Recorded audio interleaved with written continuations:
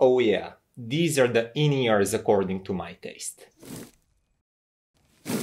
Hi guys and welcome back to my channel. Now what we're having here today is Moondrop's Keto. I think it's pronounced that way, I'm not sure. I first started calling it Keto, but somebody in the comments of another video told me it's pronounced like cat toe.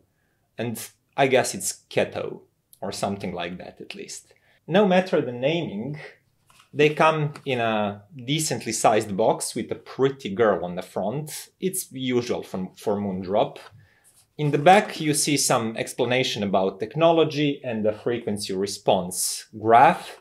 It doesn't really matter. In the box you get these in-ears, you get a pretty nice carrying box. This one is like some sort of navy blue, it's pretty decent. There's also carrying pouch, small one. Interesting thing that is practical is the plastic box with several of the ear tips. Among those you have memory foam ones, but also these silicone tips are not just your usual silicone tips that are like these, kinda soft to the touch but a little bit hard in some ways.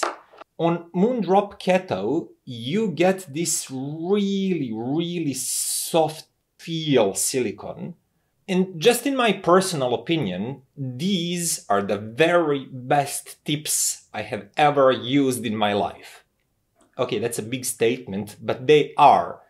They're so soft and fluffy that when I actually insert them into the ears, I'm not sure if I fitted them correctly, because I don't feel any sort of pressure in my ear. But then they stay there very grippy, because this silicone is so soft but grippy, it sticks to your skin. And man, it's just a perfect blend of comfort and secure fit, at least in my opinion. Every ear is different, but I would love these kind of ear tips to become the standard, or at least an option in all in-ear models. I love them. Aside from that, one last thing in the box that you get is a secret weapon. I'll talk about this a little bit later. These are different nozzles that you can screw in the earphones.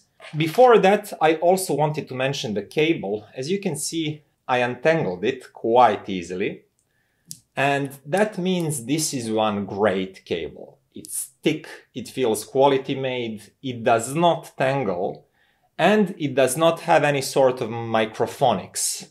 Again, in my opinion, this is almost a perfect cable. And I say almost because you never know. Maybe there are some better cables out there, but as far as I know, this is the best in-ear cable I've tried so far. So as you can see, I'm so pleased with everything surrounding these in-ears, like build quality, fit, ergonomics, packaging. But let's move to the sound quality, because if that's not good, like, sorry, nice effort, better luck next time. So I'll go straight to the point. Moondrop Keto sounds phenomenal. They have great sound, absolutely great sound for something costing below $200 US. At the first moment I started listening to them, I noticed they're not aggressive in any way. They have smooth sound. And I immediately appreciated that. I hate when in-ears sound aggressive and clawy. Yeah, sure, that can impress you initially, but it becomes tiring very quickly. But not with these. They sound really smooth. But don't get me wrong, it's not at the expense of details. It's not the type of smoothness that comes from excessive warmth, like some cheaper in-ears are achieving that. Tonally, these are slightly V-shaped, U-shaped in-ears, which means bass is just a little bit emphasized. It's warm, it's punchy, it's deep.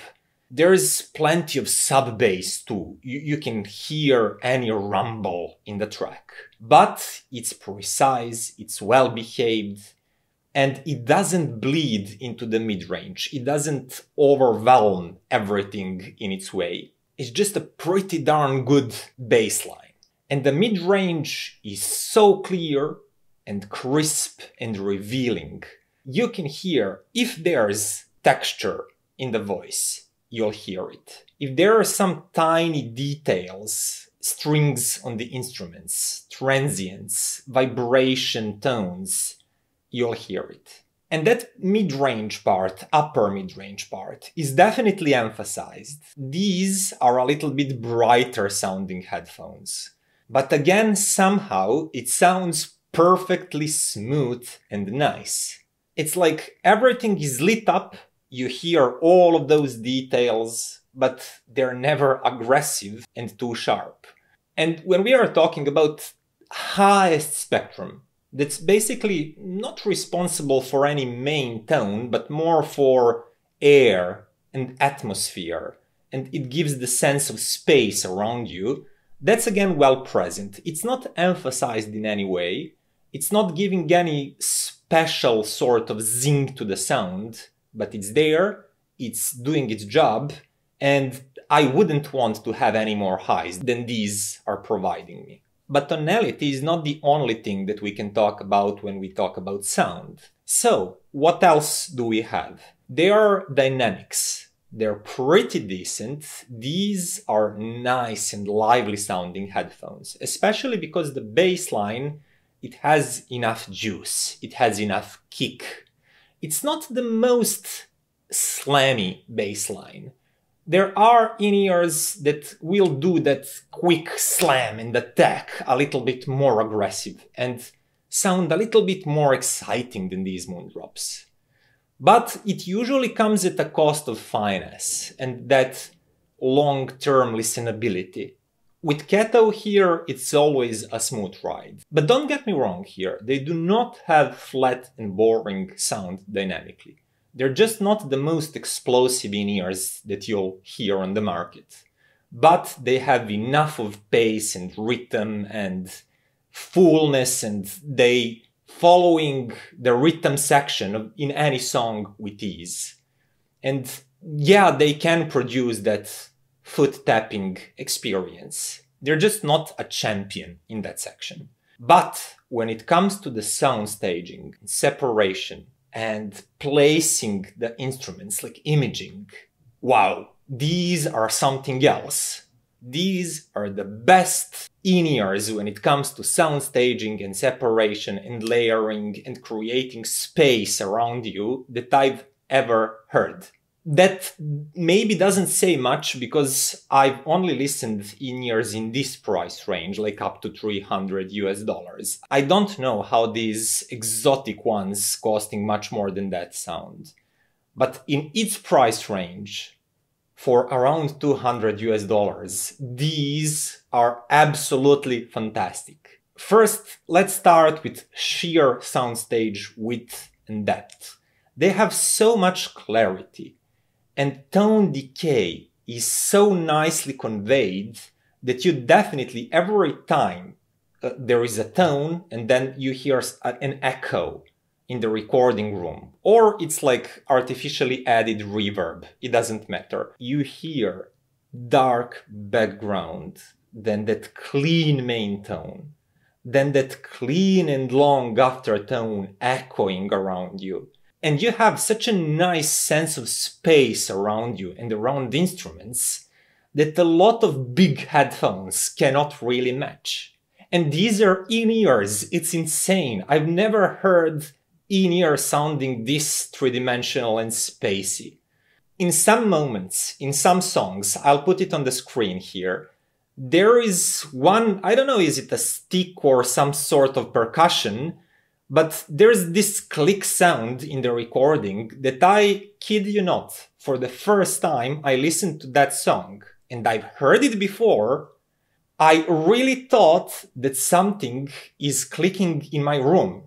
I turned to the right to look if something had fallen, like, I don't know, from my table or something like that. And I didn't realize it's from the song. It hits again and I'm turning my head again. It's so believable. And then I realized, wow, that's that percussion thing happening. And I actually heard it, but it sounded so much less clean and a little bit muffled and like so close to you and in your ear with other in-ears, compared to this clean, crispy, thrown far to the right sound of Moondrop Keto.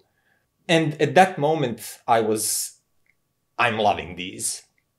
And I kept listening to a lot of other songs, anything that has acoustic instruments, like real space around the instruments. These convey that beautifully. Again, also other songs, pop songs that are not recorded in a true space, but that space is added virtually by using reverb effects and so on. That again sounds great with excellent tone decays and echoes and just spacing of the instruments. I was so amazed by that I immediately wanted to check how they compare with other in-ears that I have and I like. And I knew there is no sense of comparing these with in-ears that I consider to be lesser in sound quality, so I went straight to my favorite, up until now, sub $200 in-ears, which are NF Audio NM2+. And I realized these sound more muffled, they're closer, more inside of my head. Tones simply don't have that sort of decay and that sort of clarity and that clear placement in a 3D space with you being aware of their positioning. This is just more cluttered, more melted. Mid-bass part especially is more melted with the mid-range. And when it comes to the deep bass, these again cannot dig the deep sub-bass, and they cannot create equal physical impact as Moondrop Keto. So it's not just that Keto is being analytical for purpose of being analytical, it actually has more sub-bass, it has weightier bass, but it has cleaner mid-range, cleaner highs, everything is separated better, it has cleaner and longer tone decay, and the same story goes if I take any other in-ears, great $100 in-ears, such as Hidizs MS2 or Moondrop Aria, for example. Anything that I've liked compared to these sound like at least 2 notches below. These are that good. And that brings me to the one last part when we are talking about sound fidelity, and that's this secret weapon that I told you about. Basically, you can remove the nozzle. You can see currently the brass ones, these golden ones, are mounted on the earphone. You can unscrew these, then you can take the other set and put it in. You have 2 pairs, one is made of steel and the other one is made of brass. And you would think like, yeah, what's that going to change? But it actually changes the tonality of these in-ears. They came with steel ones mounted. And I listened to them first. And everything I explained about tonality and about their qualities is when I'm listening to them with steel nozzles. And then I quickly switched to brass ones and I realized that they create fuller sound. Mid-bass is suddenly fuller and that lower mid-range is warmer sounding. That creates lusher and fuller sound signature. It's great if you like that. At the first moment, I thought to myself, wow, I love these. I love brass nozzles. But few songs in, and I actually started missing the steel one. And their pristinely clean mid-range. Everything was just fleshed out and clean in front of me. And I actually went back to steel ones. But I'll not waste your time talking about these. Try for yourself, decide which one you like better. It's just important to know that just by changing these, you can alter tonality a little bit to your liking. Maybe you like warmer, fuller, juicier mid-range and mid-bass, or maybe you like it to be cleaner, more neutral, leaner a little bit. it's your choice, choose according to your preference.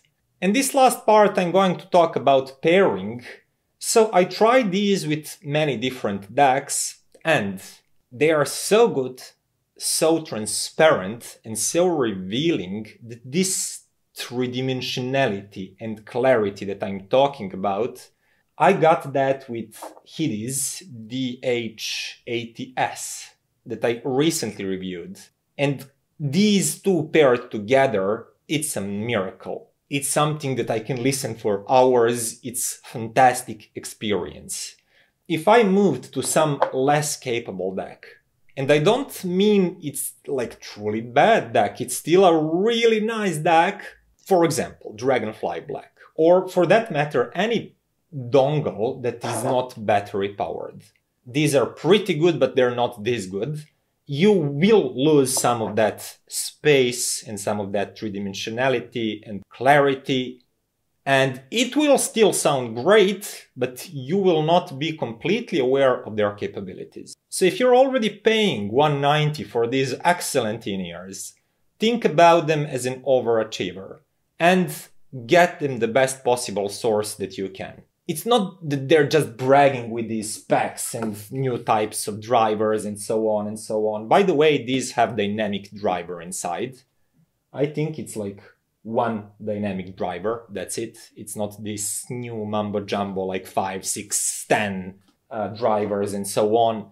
But wow, they do push the limits for what's possible in this price range. And they definitely pushed that bar a lot higher. It's not just like by a little bit, 5%, 10%. In my mind, these sound a lot better than my previous favorite NF audio. From now on, these are my new in-ear reference at this price point. And as I mentioned, even some bigger cans would have real troubles matching some of their sound qualities. With that, it's time to finish this review. I hope you liked it. If you did, click that button, share it with your friends. Consider becoming a patron also, and see you next time. Bye.